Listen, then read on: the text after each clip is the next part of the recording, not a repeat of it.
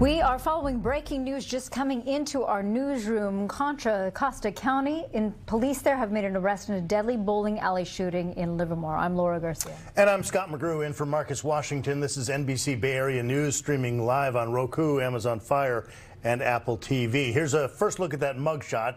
Police released of the suspect, 27-year-old Roger Aleman Garcia. Officers say he was taken into custody early this morning at a home in Lathrop.